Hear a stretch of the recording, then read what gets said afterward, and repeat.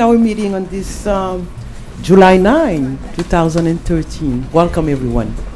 Let us stand for the Pledge of Allegiance and invocation.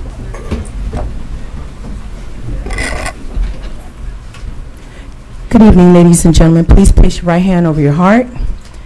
I pledge allegiance to the flag of the United States of America and to the republic for which it stands, one nation, under God, indivisible, with liberty and justice for all. Thank you. And standing for the invocation, please.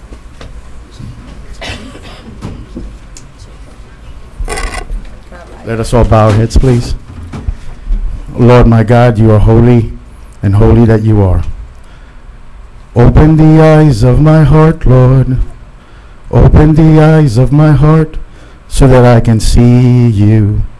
To see you high and lifted up, shining in the light of your glory. Pour out your power and love as we sing, holy, holy, holy, hallelujah. Holy, holy, holy, I want to see you. Lord my God, you are holy. Amen. Amen. Thank you, Chief. Thank you, Rabbi Chief. Rabbi Chief. It's Singer Chief.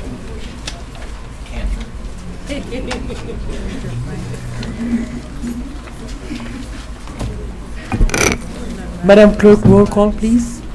Vice Mayor Sterles? Here. Councilman Galvin? Here.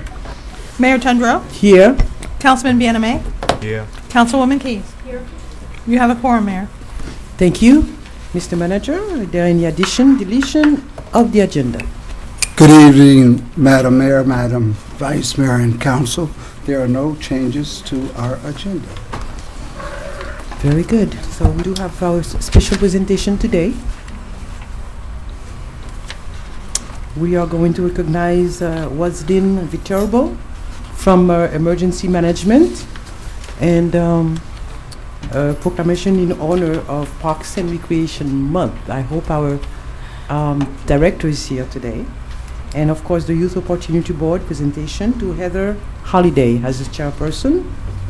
And we are going to present checks of the winners and the runner-ups in the Make Your City Green campaign. Oh. All right, so I'm asking Council to join me, Vice Mayor. Yes, ma'am. Let's do this. Quick. Ladies first. Let the ladies start. Ladies first. All right. I love that.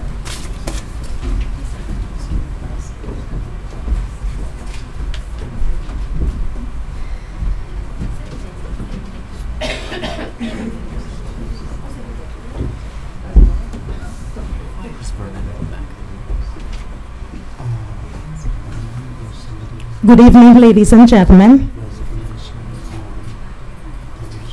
Tonight, we have with us Ms. Waslin Viterbo from the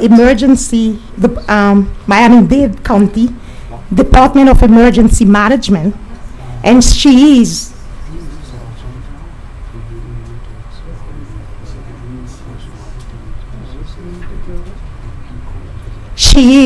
the emergency manager coordinator who have been working for the city for 10 years.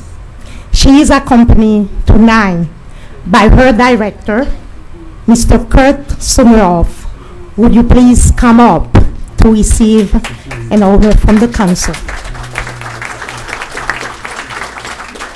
Roseland, this year, every year, the city goes for emergency preparedness, and we have a tabletop exercise. Roseland took time and prepare our tabletop exercise that we have for 3 hours, and that was attended by over 100 of our employees. She did it all herself with minimal feedback, and that was the most extensive emergency management tabletop exercise that we had since we have been practicing that every year. Thank you, Roslyn.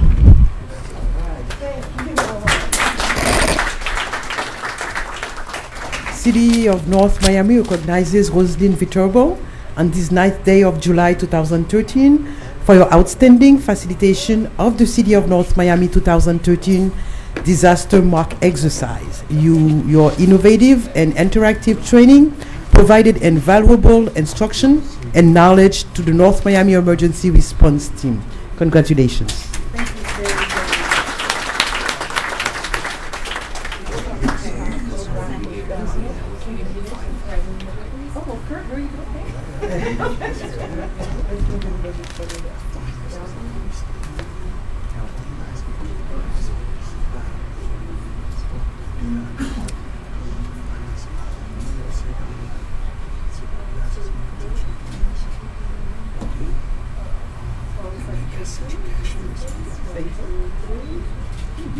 Thank you very much. Thank you.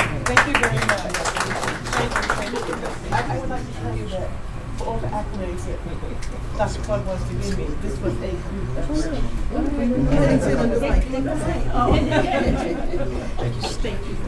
I want to thank everybody. I actually had a very, very good time, and it was amazing to see how committed the employees of North Miami are to the residents and students and businesses that are here. But I wanted to say, for as many as the accolades that Dr. Claude wanted to bestow on me, that I did not do this alone. It was definitely a partnership between us and North Miami.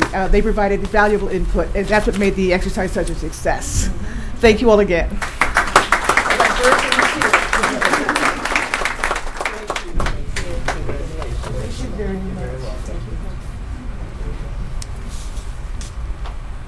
So I believe the month of July is the Parks and Recreation Month, and we do have a proclamation.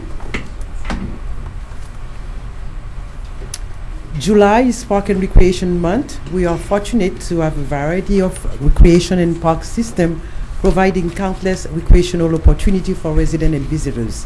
And of course, you know, Mr. Geimer, I'm not going to read the entire proclamation. Therefore, in consideration of the foregoing, I, Lucy Tondreau, Mayor of the City of North Miami, on behalf of the City Council and residents, do hereby proclaim July 2013 to be Parks and Recreation Month in the City of North Miami, and urge all residents to recognize and celebrate Parks and Recreation Month that serves as a significant gateway to family activities in our community. Therefore, Mr. Geimer, congratulations.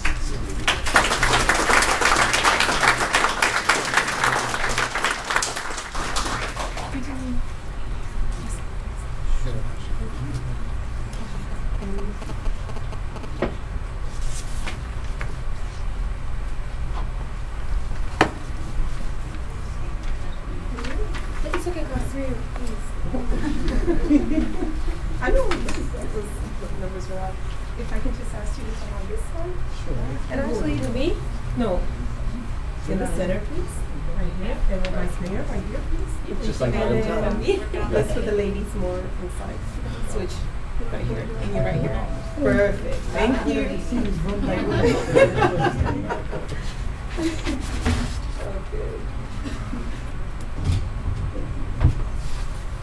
All right. Can we set an enrollment? 1, 2, 3.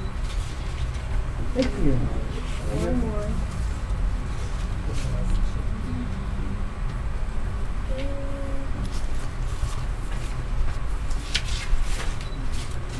Thank you. All right. Thank you. Congratulations again. Good work. That's it.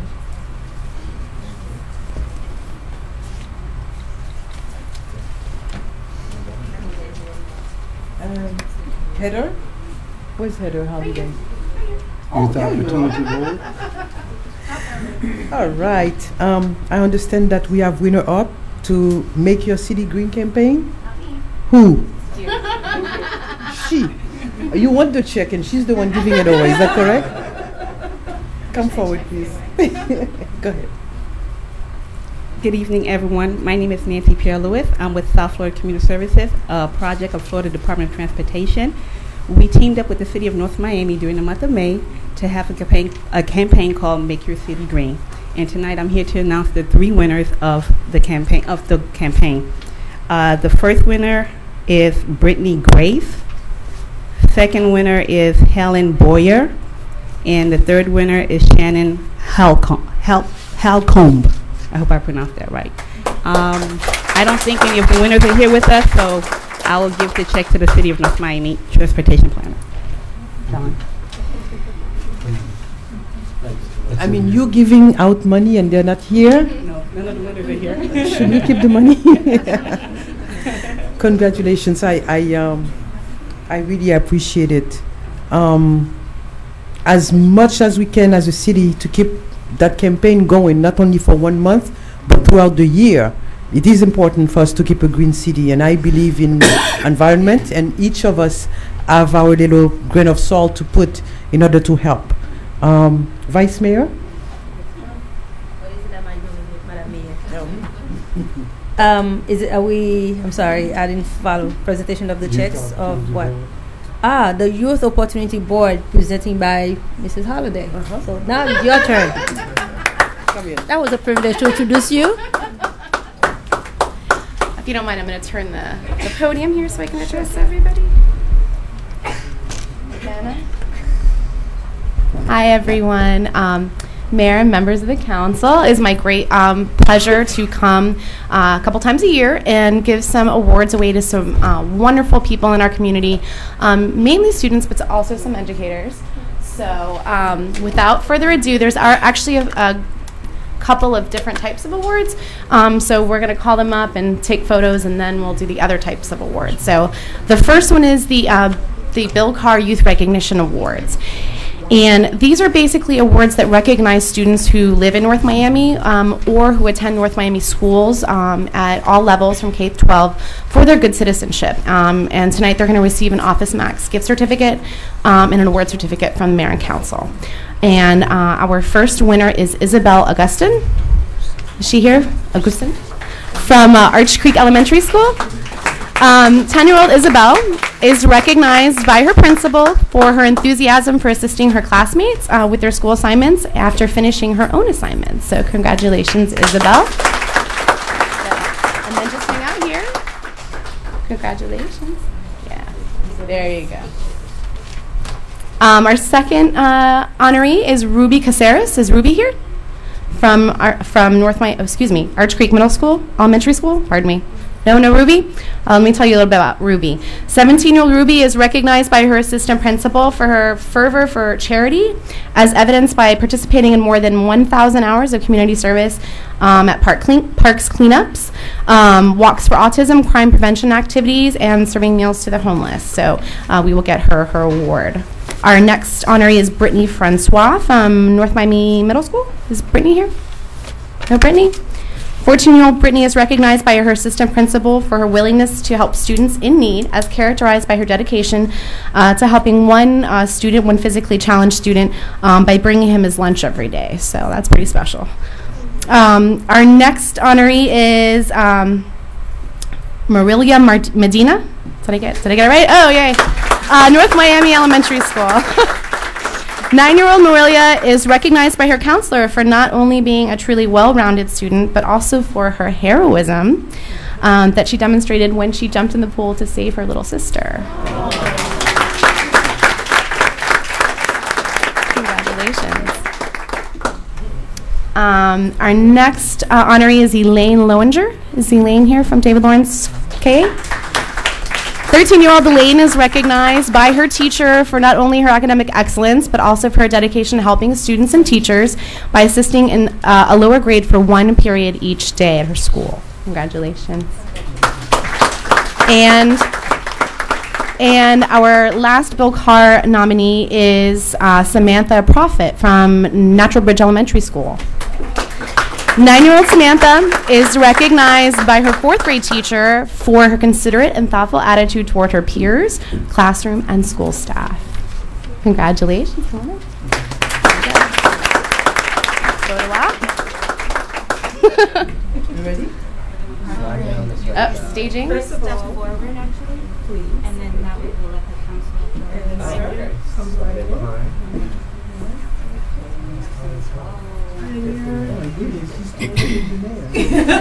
That's true. There in between the two girls is perfect. And if you guys can just, everybody can just. Thank you.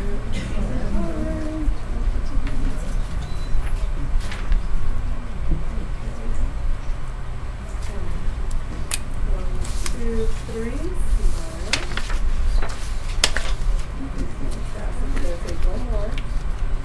1, 2, 3. Perfect. Thank you. Congratulations.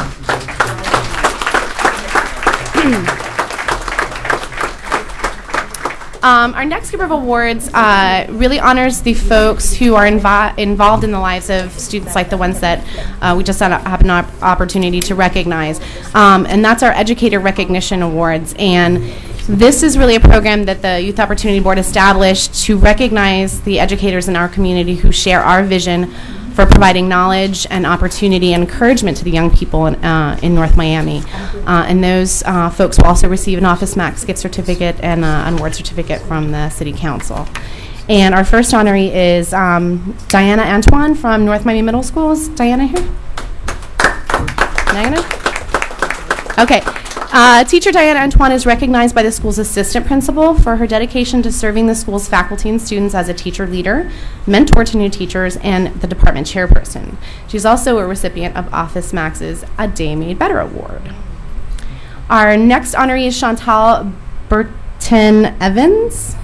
Is that correct? From Arch Creek Elementary School. Is Chantal here? Reading coach Chantal Burton Evans is recognized by the school's principal for her uncompromising quest to provide quality educational opportunities for all students at the school. She demonstrates dedication and enthusiasm and that is contagious amongst her peers, making her an example of supportive leadership for all. Our next honoree is Dr. Letitia English from William Jennings Bryan Elementary School.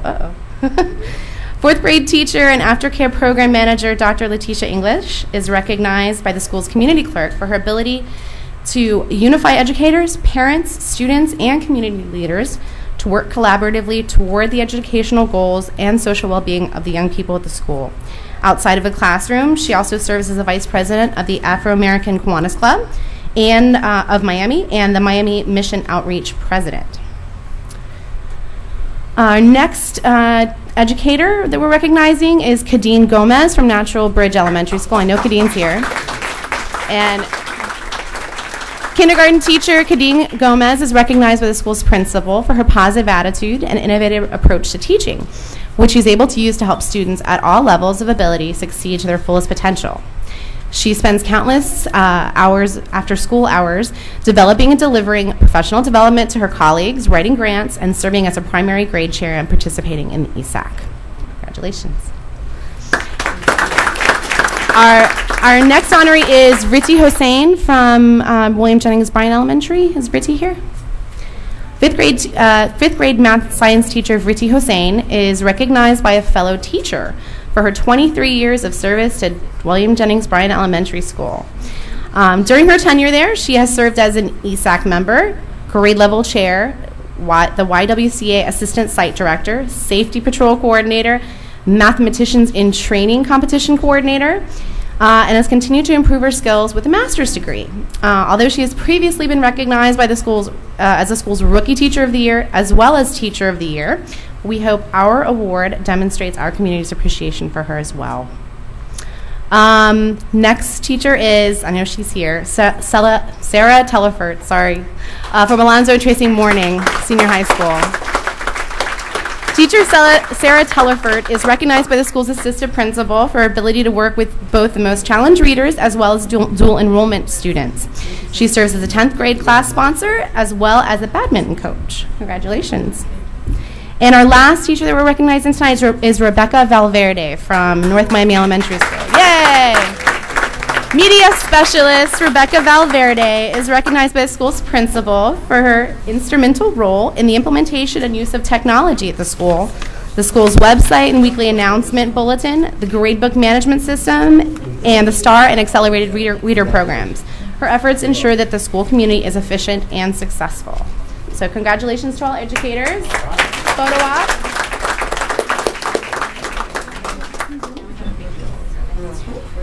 Yes, exactly. Your shoulders, and I'm going to angle you guys this way. Yes, go ahead. Sorry. Balance. Okay, very good. That's good. Heather. Where do you want me to stand now, though? Stand? Yes. Is it not too long? Oh, sorry. 1, 2, 3. 4, 1, 2. Wonderful. Thank you. Okay, we're in the home stretch. This next award was established in 2008 through the efforts of one of our longtime YOB members and community activist, well-known community activist, Myrna Pavlak. And we established the Bill Valentine Mentorship Award to recognize a student from the City of North Miami's mentor program for their progress and development over the year. The student is chosen by the leader of the leadership of the mentor program, and they're honored with a name with their name on a plaque in the City Hall foyer over here, and an award that can be displayed at their home to remind them of their accomplishment. And this year's honoree is Haisha Sinsurin. Is Haisha here? Sinsurin? I don't think she's here, but she's being recognized for her improvements in both her interactions with others and her academic performance improvement this year. She was once an introverted girl, overwhelmed by all the new people, assignments, and expectations of middle school. And now she is described as a friendly young lady who puts forth maximum effort in school and maintains perfect attendance. So we want to congratulate her for her improvement this year, and we'll get her award to her. And our final awards are the big fun ones. We have the great honor of being able to give a few students in our community some awards that they can use toward their college education. As we all know, college is getting more expensive these days, so every little bit it helps. So the Luship Scholarship Program provides cash scholarship awards for North Miami students who have maintained at least a 3.0 high school GPA, plan to attend college or university, and have demonstrated leadership and academic excellence. The students that we honor tonight will receive a combined total of $1,400 in scholarships from the City of North Miami and the Youth Opportunity Board. And our first winner is Jolene Cooper from Doctor's Charter School, pardon me. And Jolene is an aspiring educator. She wants to be a teacher who has spent her high school career excelling in the most rigorous of curricula, including dual enrollment classes for college credit, while serving as the senior class treasurer and secretary of the National Honor Society. Despite her hectic schedule, Jolene also found time to be in the Key Club and the Green Club, and has already begun her career in education by tutoring young students at the Montessori School of North Miami. So congratulations. And our last honoree for the Lushik Scholarship Program is Saskia Jean-Jacques. Is Saskia here? Hey. From Alonzo and Tracy Morning Senior High. After the devastating earthquake in Haiti, Saskia and her family relocated to North Miami. And so she began to struggle with coming to a new community, learning a new language, and being in new classes. But she really adapted quickly, her teachers say, and she learned English well enough to enroll in advanced placement classes. She's in school clubs and activities and community service programs. She has a 3.8 GPA, and she has over 1,000 hours community service. So, yeah. So as you can imagine, her teachers describe her as resourceful and energetic, and a young leader who is always willing to assist staff and students, and she's well respected and liked among her teachers and peers alike, and she hopes to fulfill her promise by becoming a physician. So congratulations. Photo op. Okay.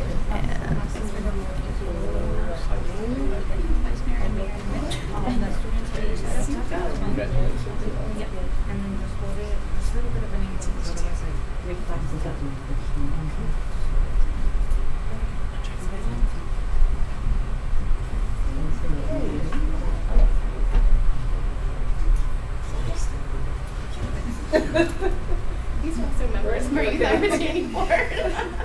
All right, 1, 2, 3. 4. Got it. Thank you. Congratulations. Now I'm done. Thank you.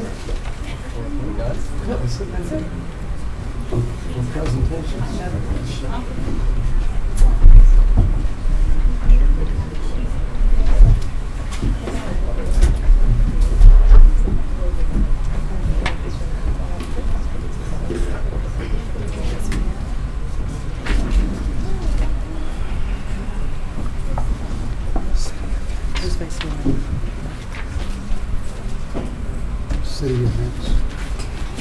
Mr. City Manager, any city events? Yes, Madam Mayor, I invite Pam Solomon to the podium to discuss upcoming city events. Yes, good evening, everyone. Pam Solomon, Public Information Manager for the City of North Miami. It's a pleasure to be here to share with you a few of our upcoming activities for the remainder of the summer. We are launching the Mayor's Summer Backpack and School Supply Drive. This has been a long-standing tradition here in the City of North Miami, and we will accept donations here on the second floor of North Miami City Hall through August 2nd of school supplies and new backpacks that we then package up and deliver out to the schools along with the Mayor and City Council the second week of school. And we work with all of our local schools in North Miami to do that. And we also have our back-to-school health fair that we also distribute backpacks at that event in August. That will take place at the Joe Celestine Center Saturday, August 10th. And the information is on our website at northmiamifl.gov/celebrate, where we always post our celebrations for the upcoming month. At our back-to-school health fair, we will have health screenings, food and entertainment, and a variety of social service agencies there to serve the community. Once again, that's at the Joe Celestine Center, Saturday, August 10th from 11 a.m. to 2 p.m. The Joe Celestine Center is located at 1525 Northwest 135th Street. For more information, you may contact our Parks and Recreation Department at 305-895-9840 to find out how you can participate in this event. Also, we have the National Night Out events through the Police Department. This is a national venture, National Night Out Against Crime. It's the 30th year that is taking place, and we always host events throughout the city. This year there are 2 events taking place, one at Johnson & Wales University, and that will be from 6 to 9 p.m. Johnson & Wales is located at 1701 Northeast 127th Street, and that is being coordinated by the North Miami Community Services Section, the Police Department Community Services Section. You can contact them at 305-891-0294. And this is just basically an opportunity to come out, meet your neighbors, meet the people that serve and protect you every day from the North Miami Police Department, and come out. It's a National Night Against Crime to have a family fun event in the streets. And at that event, they have food, entertainment, and the homeowners organizations come together and put a variety of a program together. We also have one event at the Sunkist Grove Community Center as well that evening, and that's located on 125th Street and Northwest 13th Avenue. And that event will also be starting at 6 o'clock. More information will be posted on northmiamifl.gov/celebrate as we continue to coordinate for our National Night Out events. And just a quick announcement on behalf of our Library and Parks and Recreation Department. We do have our summer programs that are still running throughout the duration of the summer, so please come out to the North Miami Public Library located at 835 Northeast 132nd Street. We have a lot of summer reading programs and incentives that are ongoing through the beginning of August. It's not too late to register and get your reading logs so you can turn them in. They have wonderful prizes, including a Kindle Fire and an iPad that they will be giving away just for turning in your reading logs and participating in those programs. For more information on those programs from the library, log on to northmiamifl.gov/NOMI Library. That's NOMI Library. And the Parks and Recreation Department continues to operate our summer youth camps throughout the summer up until school starts. So if you are looking for a summer camp opportunity, we have a few sessions available. You can reach out to the Parks and Recreation Department by dialing 305-895-9840. Thank you. Thank you, Mayor. We're going to ask Dr. Claude. Any hurricane or tropical storm on the air? Dr. Claude. Thank you, Madam Mayor. For hurricane preparedness, we have with us today Mr. Gerald Estupinan from the National Weather Service in Miami. He is the Science and Operation Officer, and for 7 years, he works at the National Weather Service, and prior to that, he worked at the Weather Channel. Mr. Estupinan, would you please let us know what we should expect for the season? All right.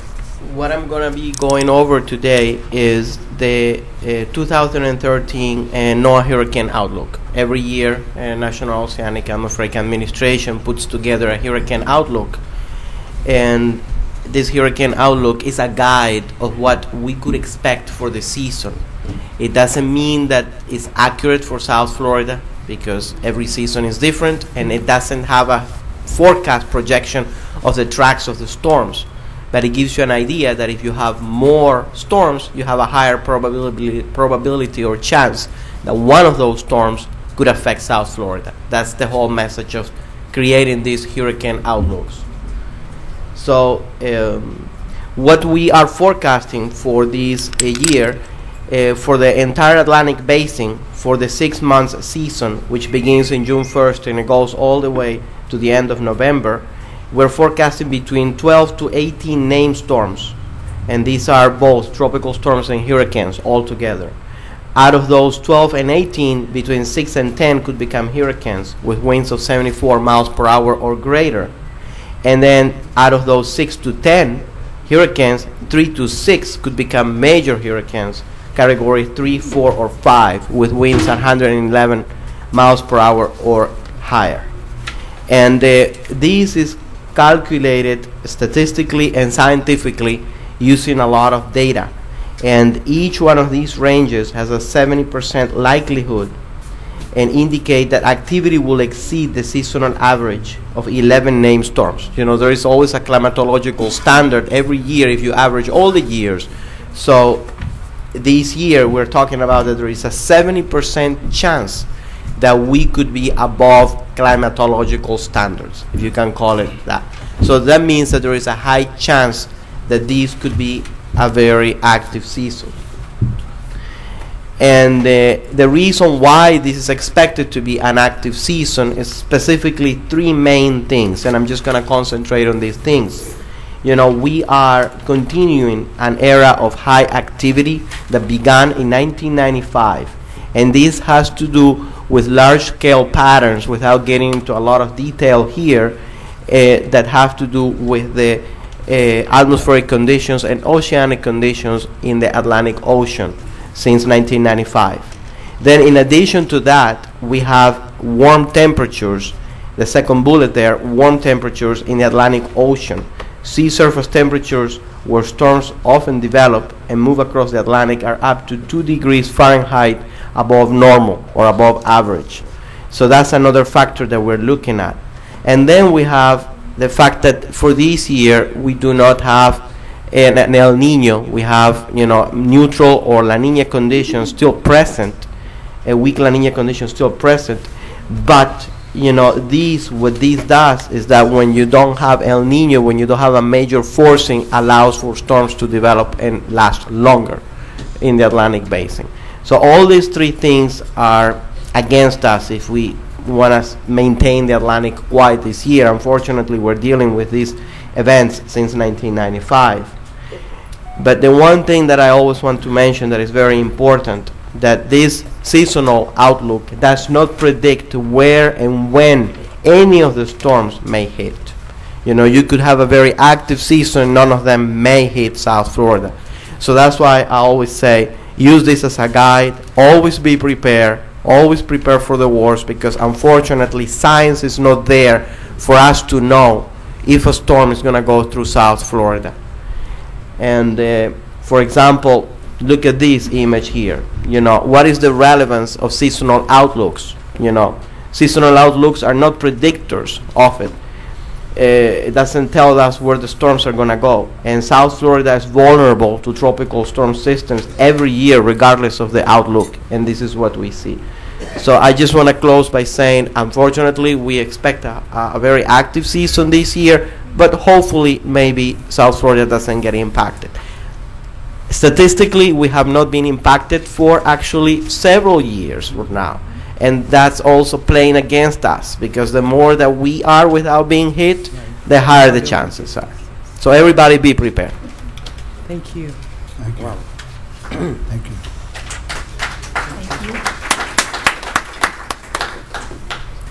Amazing. Have any question for her? No, we don't. No, I dude. don't. After Andrew, we have that. No, it was Wilma. Wilma What year in was 2005, yeah. 2005. Since then, we have not had any big hit. Exactly. And where is Chantal now? Chantal is located just southeast of Hispaniola, Haiti, and it's moving. Actually, I was just reading the latest advisories. It's moving at 26 miles per hour. It's moving quickly, so it's gonna hit Haiti and the Dominican Republic quicker than expected, and hopefully it will weaken it enough so the circulation, when it emerges on the other side, it doesn't reform again. But if it does reform, which the National Hurricane Center is still predicting for it to reform in some sort of weak system and then start gaining strength, it could start impacting us as early as Friday, which we thought originally that it was going to be Saturday. But it all depends on if it's able to maintain strength after it goes through the mountains. Very good. Thank you.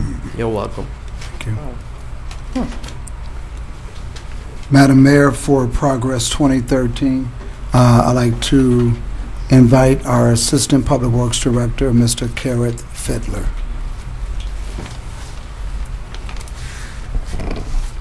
Good evening. First, I would like to state that our website has been updated this week. The new website address is northmiamifl.gov/progress 2013. That was updated this week. You can get an update on all the projects, most of them which have been that's in the process of being completed or have already been completed. One project I would like to highlight this evening is the 7th Avenue Commercial Facade Program, which is $1 million project, and I would like to introduce one of the contractors, Mr. Joe Alvarez.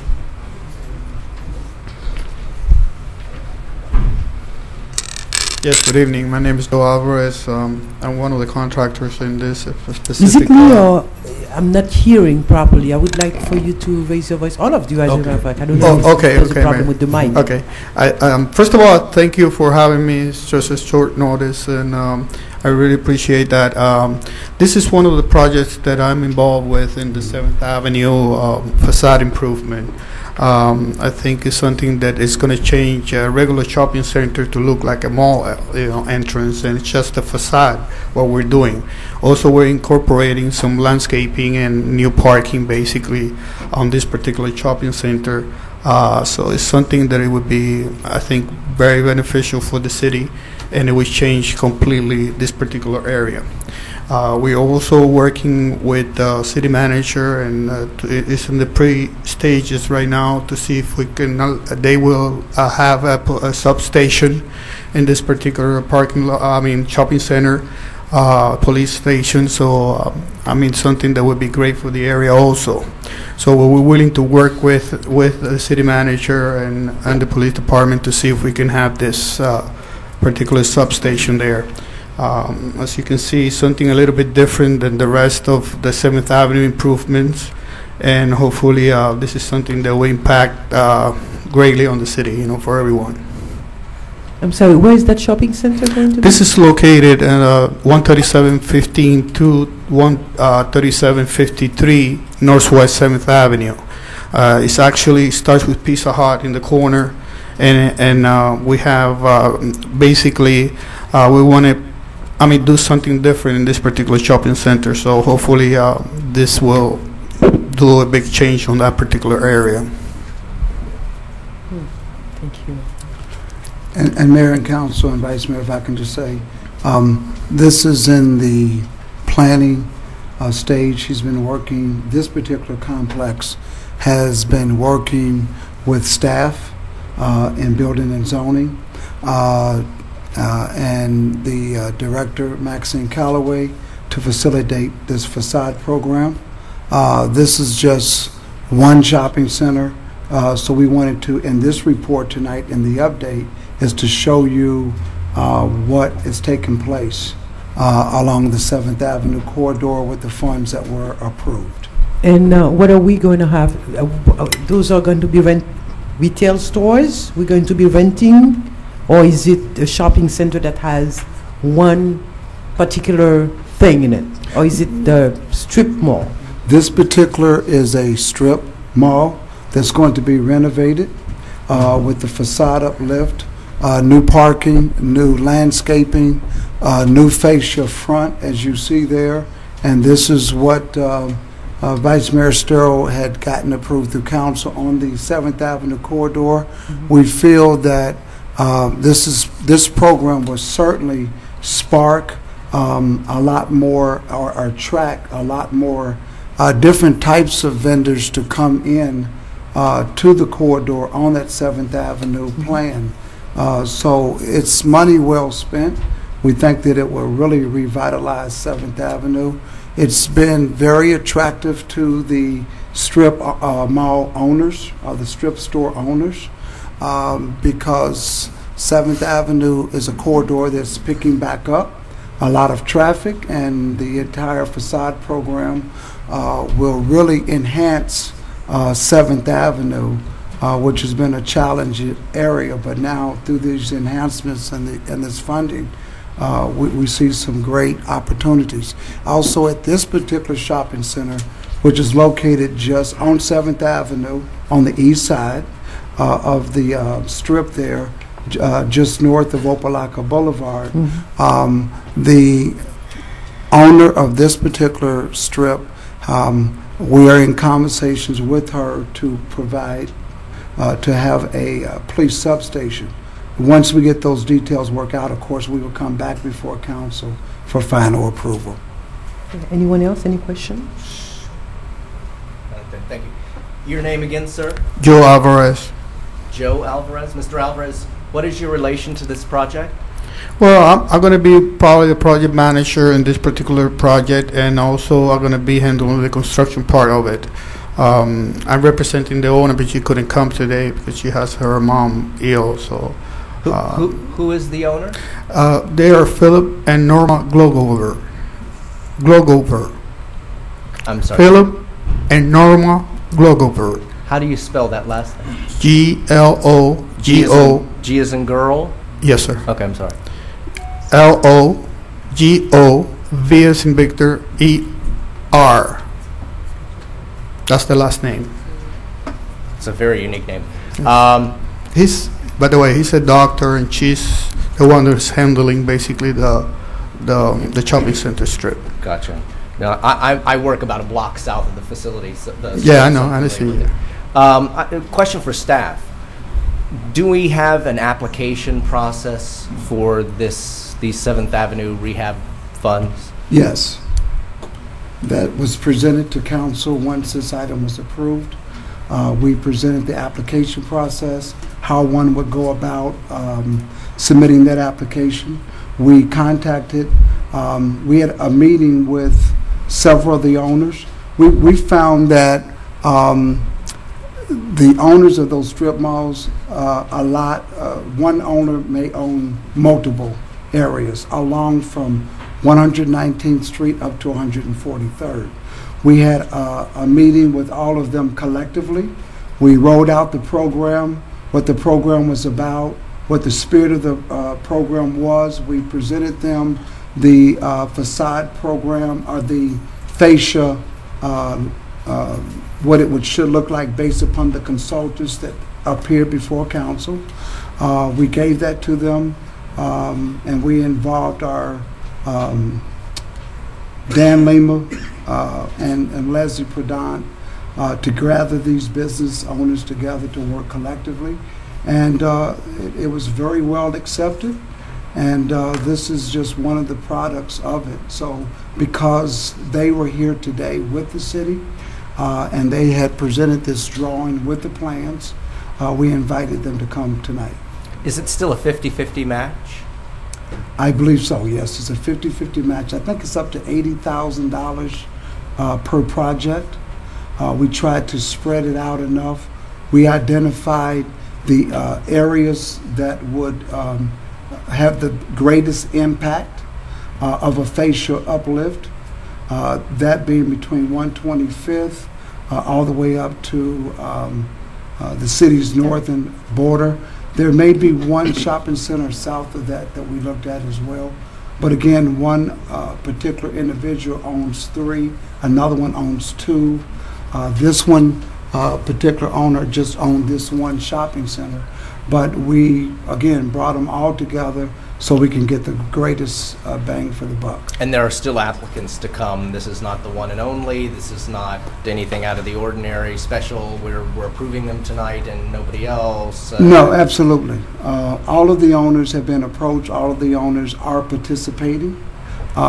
We have, and they are starting to bring in their plans because this particular owner was here a few hours ago. I had an opportunity to walk in on the meeting and saw the plans. I thought it would be befitting to bring him here tonight to show so you can have an idea of how great this program is going to be. Thank you. That's all. Any other questions? Madam Mayor, if you allowed me, I just want to congratulate staff. We have been working extremely hard with this project. Couple of years ago, when we actually had money with the CRA, it was very hard to even have the owners of the building participating because that some of them don't live in the city of North Miami. Actually, they don't even live in Florida. So it was hard to get in contact. We were only able to contact the tenants, which cannot do anything. But this year, it was great to see that because staff spent so much time on phone calls, we're able to make sure that we have about 9 buildings or strip mall that's willing to participate. So again, I think it's a good thing. And another concern that I had while we were strategized around this project, a lot of time the money that the city has when we do spot project, usually we don't show at the end of the day. It doesn't show the work that we actually doing and where the money goes. But this time, staff were able to actually have the project not only on 7th Avenue, but we were able to have different strip, nearby enough. When you go in the 7th Avenue corridor, you will actually see the impact made. So once again, City Manager, thank you so much for putting the time and the effort. Thank you. Thank you.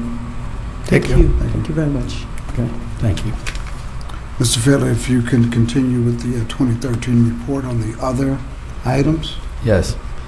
A few of the items, I'm going to mention some of the projects that have been completed. My first phase of our city sidewalk repairs have all been done.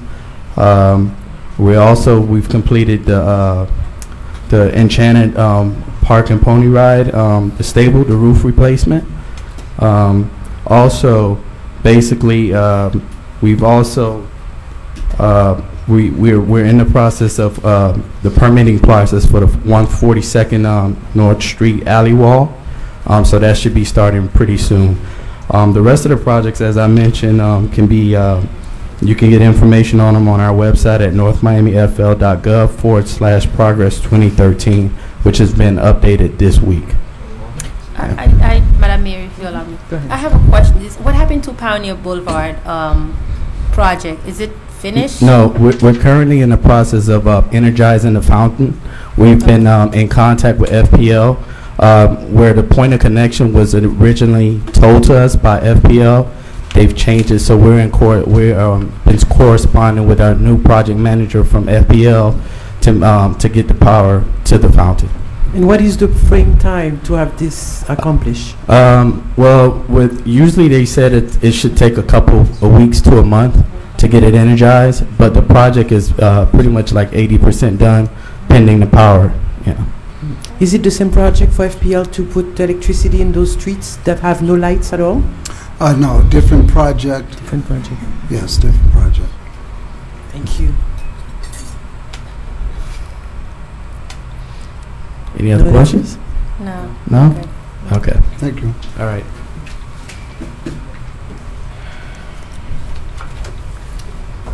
Thank you, Madam Mayor. You're welcome. Now, progress update. Now, can I have a motion to approve the consent agenda? Madam Chair, I would like to have items B, E, G, H, I, J, K, L, Can you go M. slower? Hello. Let's go back. Okay. I'd like the following items to be removed from the consent agenda, to be put on the regular agenda. I know there's a lot, but each item, I believe, deserves public discussion or amendments or public input. Those would be B, E, G, H, I, J, K, L, M, N, O, and Q.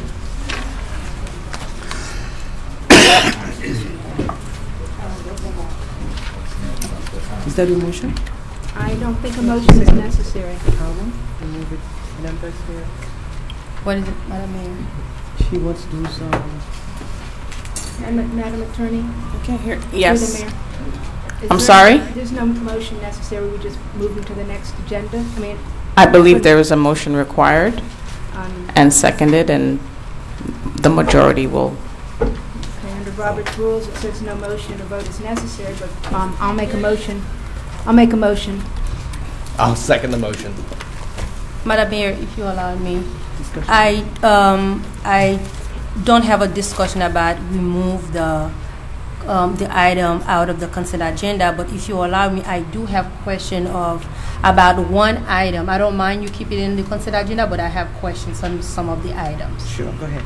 So how do you want to proceed doing that? There's a motion on the floor. We need to vote on it, and then we can go ahead and continue to your suggestion. Okay, let me ask, if you allow me, may I ask the city attorney?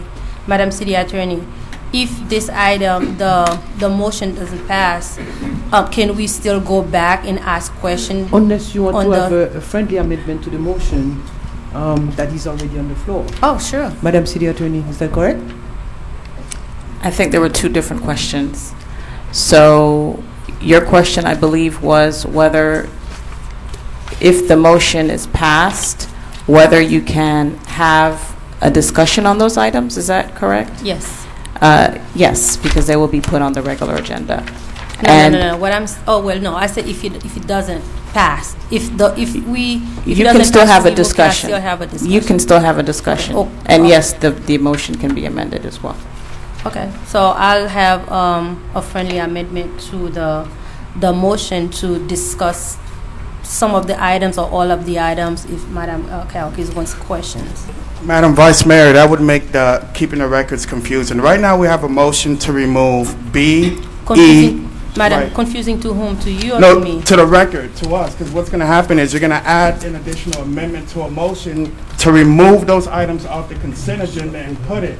My advice would be to vote on that motion first, and then you can always discuss whether or not you want to individualize a particular item. But what the motion's on the floor right now is to remove items off the consent agenda and put it in the regular agenda. So that's the motion. Now, if you want to make an amendment to discuss an item, that motion's going to pass, and we're going to have all those items on the regular agenda. Okay, Mr. Clerk, I understand what you're trying to say, but what I'm saying is that I think the spirit of moving the item out of the consent agenda is to discuss it.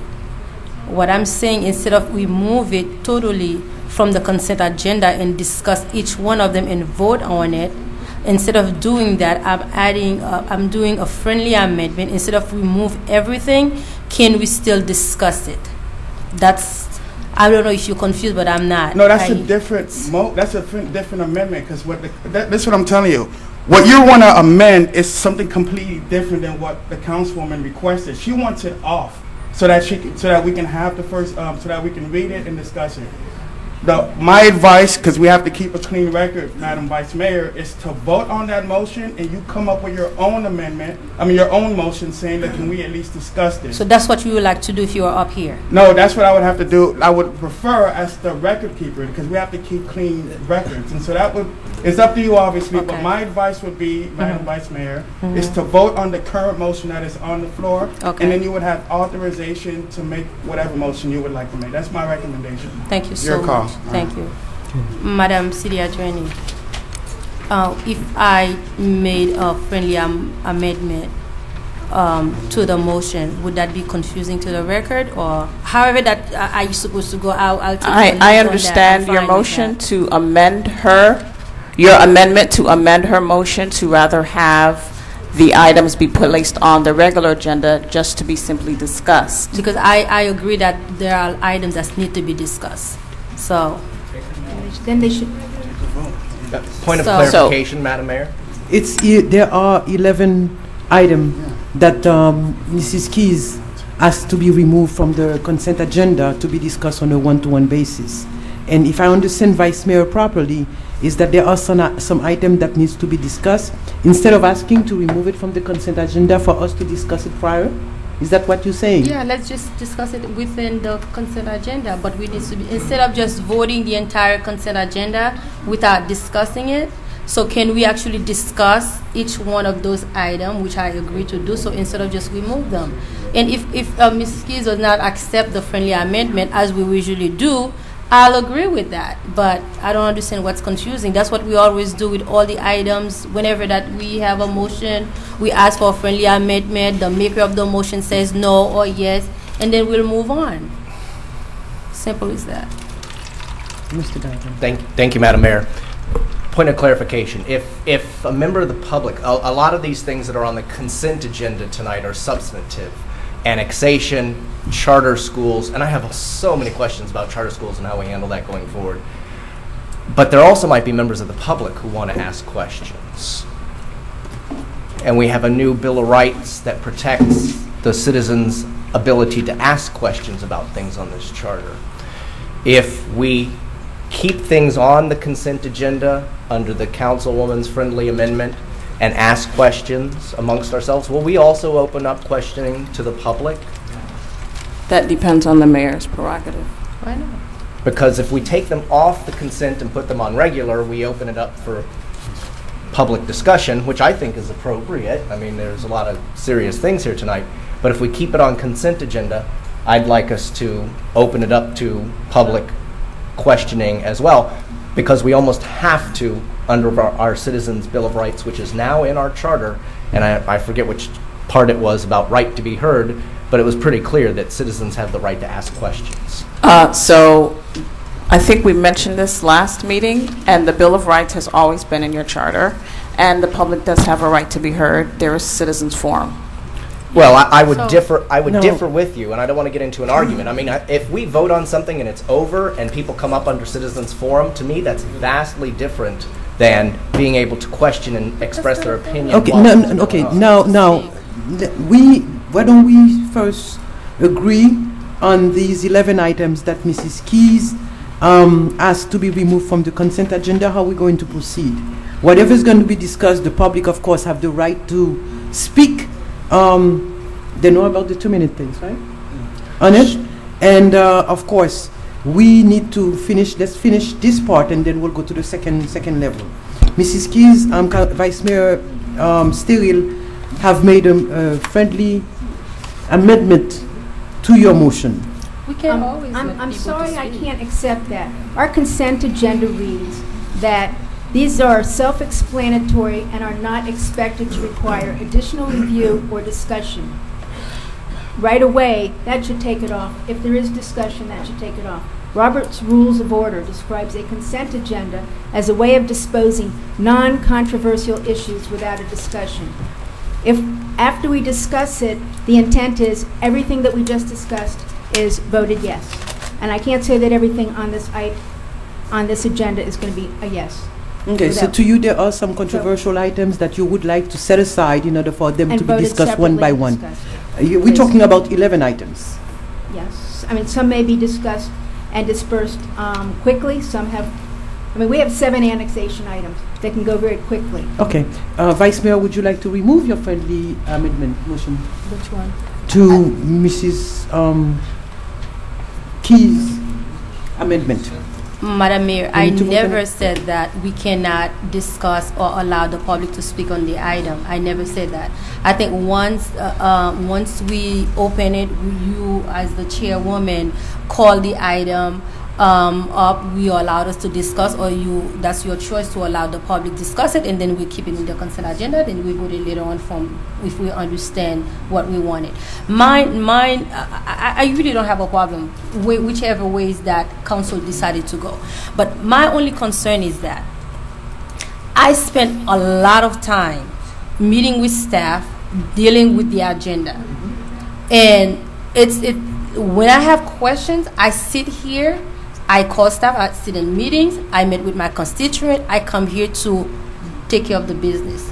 But when council refuse to meet with staff or don't want to take the time that I took to deal with the agenda, and we want to come here and do the parade and the show up here, it's kind of bothers me. But I really don't mind that if we pull out an item and allow people, the constituent, to deal with it. I don't mind that. But creating the charade, that's the part that I'm not about to take to do here tonight. Okay, so Councilwoman Keys have a motion on the floor that was seconded by Mr. Galvin. Can we do roll call, Mr. Absolutely, Mayor. Vice Mayor Stayen? No. Mayor Thundro? No.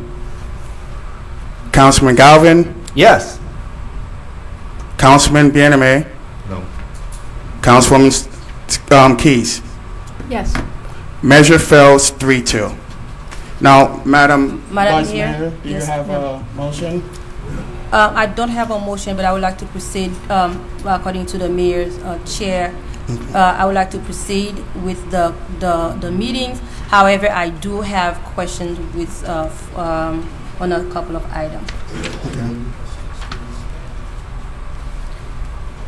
No, do I have?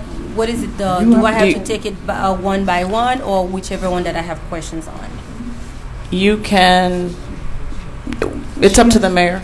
However she wants to a couple of them that proceed. she would like to address on a one-by-one basis, and I think she should go ahead and we discuss them. Sure. Thank you, Madam Mayor. I do have question item U, Mr. City Manager, if I can find it.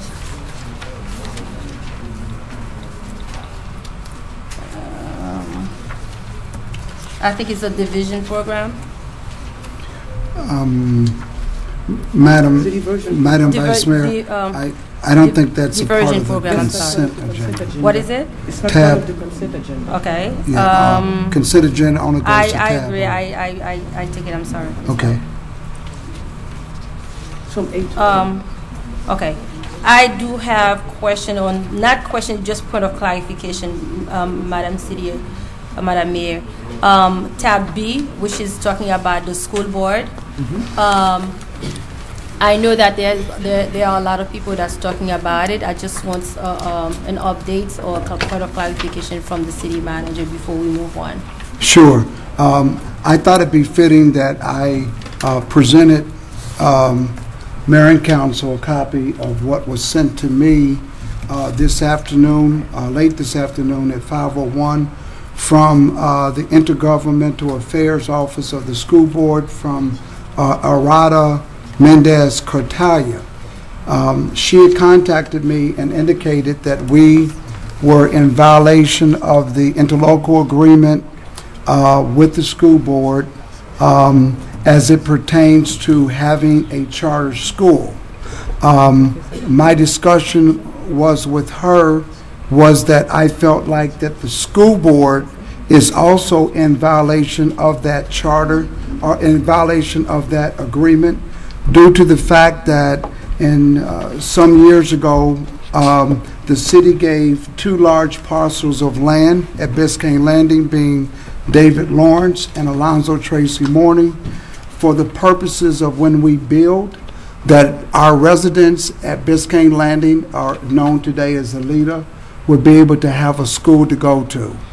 The school district has redesigned their lines, and we have found that about 20% of North Miami residents attend Alonzo Tracy Morning and David Lawrence. Therefore, Really? yes, and therefore it violates the agreement.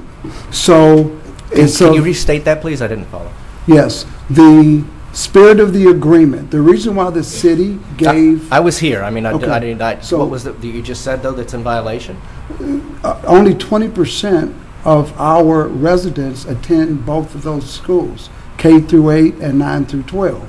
So here we are in the midst of building, and we got school concurrency, but basically what they're saying, anybody that is, any future residents at Biscayne Landing, the 184 acres, would be shipped to another school.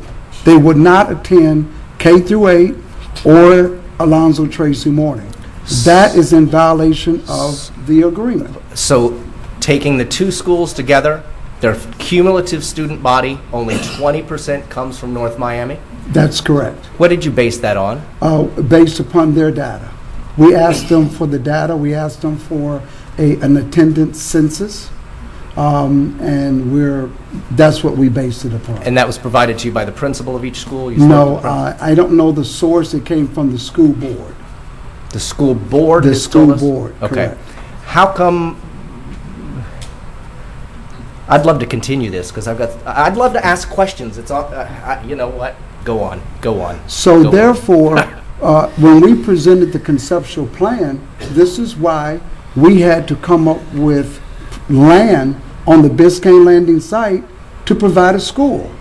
And you all have seen that there is a parcel outlined for a school. That is absurd, in my opinion, that we have to provide land on the 184 acres when this city gave away 2 large parcels for the purpose of that construction. So it is of my opinion that the school board is in violation of their own agreement. Why didn't you tell us this before right now? Oh, I mean, I no, don't Mr. understand why. I just Mr. don't- Galvin, Mr. Galvin, No, can but we- I don't get. can I we- don't understand. Why I don't you just take understand. notes from what the city manager is no, taking? I'm- Councilwoman, my notes are- Vice my Mayor notes are still right have here. the floor. But Vice I don't Mayor still understand have the floor, Mr. why Galvin. he's telling us this Why don't you now. just take notes, and then when he's done, you can come up with your questions once Vice Mayor finishes. Sure. Thank you. I would have to say, Madam Mayor, I have raised this issue before on the conceptual plan. I have raised it in council At meeting. this Can you body? continue This with is your the first time I'm presentation, and hearing then we are taking notes. So basically, my conversation with the school board is this. They had presented Section 13 that says, and I highlighted there and I'll read it, the city covenant agrees that during the term of the ground leases, as same may be extended, the city shall not seek, approve, or accept any charter school within the city that would compete. Our charter school is not competing with North Miami Senior. It's not, and at Biscayne Landing High School, that's with that BL, we're not competing with them. It's of their opinion that we are because they don't know our application. They haven't reviewed our application because we have not submitted the application. So for them to feel that we're in violation of something that they have not even reviewed is wrong. So we're not in violation of Section 13. However, we did have friendly enough discussion that I raised the concern on behalf of the city as to why is it that 2 schools are overcrowded. That was discussed in this body, that we have Alonzo Tracy Morning and David Lawrence that is already overcrowded, overpopulated, and the attendees are coming from Golden Beach, Sunny Isles, Aventura, Bay Harbor, and Miami Shores. And this is our land. It was intended to facilitate residents when that site got built. So what has happened here that the school board is saying, in my opinion, is we both could be in violation, and we agreed to sit down with each other. So therefore, On this agreement tonight, on this issue tonight, I'm recommending that we proceed with the application process. We can sit down with the school board and iron out what they describe as a violation and what I know to be a violation. I know that this city did not give away 2 large parcels of land for people in other cities to attend, and now it's overcrowded. So therefore, as it has always been brought up to this body, to the Planning Commission and here, that whenever we build, those residents have to be shipped to another school. And that's not why this city gave away 2 parcels of land. So therefore, they need to become compliant to that lease, and we have agreed to sit down and to iron this stuff out. Gotcha. So therefore, the application should move forward. We should use it as leverage, and we could resolve this at a later date. But this, we're not in violation. The issue is, are we competing? And we're not competing with North Miami Senior or David Lawrence or Alonzo Tracy Morning. This is a different type of a curriculum that has nothing to do with the traditional schools that will compete as a traditional charter would with the public school. Vice Mayor, any question? No. Mr. Bien-Aimé? If I understand, we already approved the consent agenda, meaning this item already passed, right? No, we have not approved the consent agenda yet. Oh, we have. Oh, okay. We vote on the motion. Yes. Okay. Yes. Mr. Galvin. Thank you. My opinion would be that those 2 schools, Alonzo Morning and David Lawrence, not be allowed to open in the fall if they don't rectify immediately. If they're sending that many of our kids elsewhere, thanks for the giggle, Jim. I'm saying this in absolute seriousness. Jim, we've known each other for 25 years. That's an outburst that I find disrespectful and disappointing. If we have an agreement with the Dade County Public School System and they're not adhering to it, shame on them. Shame on our school board member, Martin Karp. Shame on the people who are not allowing our students to go to our schools that we provided land for. What the councilwoman's looking to do with her charter school, actually, in theory, I actually support.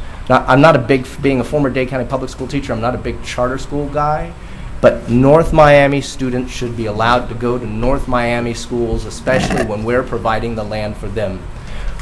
Personally, I don't know what the rest of the council feels, but I would be as hard-nosed as possible over the summer, if need be, calling emergency and special meetings of this city council. If indeed 80% of the students at those 2 schools are not coming from within North Miami's boundaries, take our land back.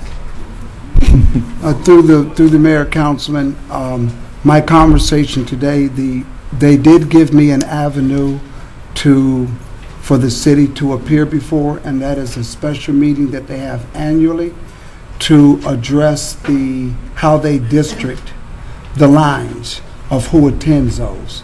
I was never aware of how that worked, but I am now. I was educated today by the school board intergovernmental office. I and staff will be attending those meetings. They will be sending us the dates.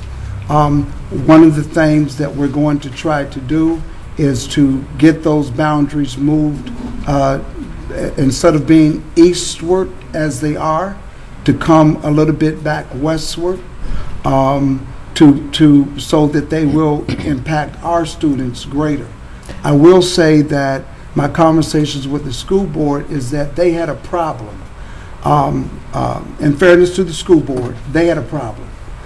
They had a issue with Aventura and Sunny Isles.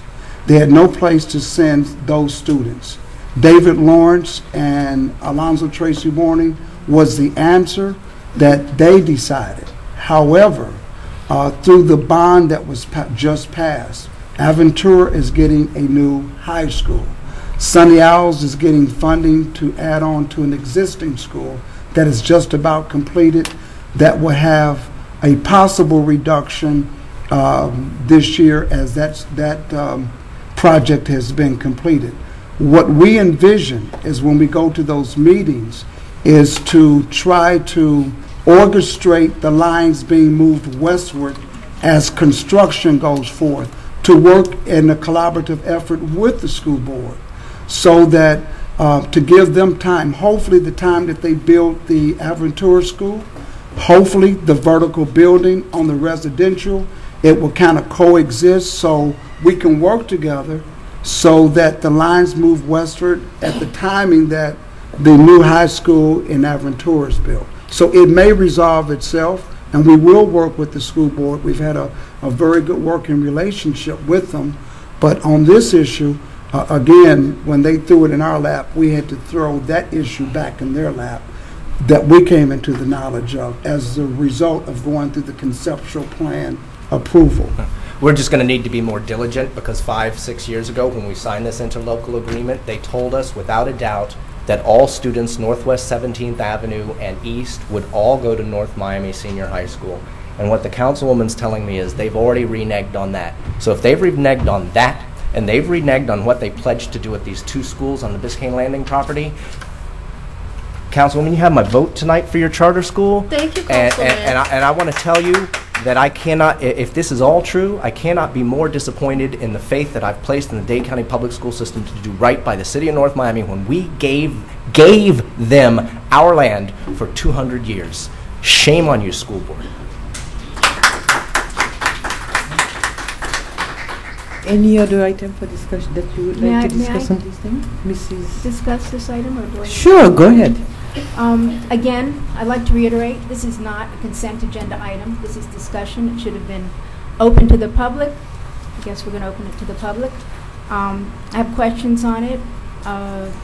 You have a team that was put together, I believe, did you spend $15,000 on a consultant to help us do this? We spent $20,000. We spent $20,000. I thought we approved 15.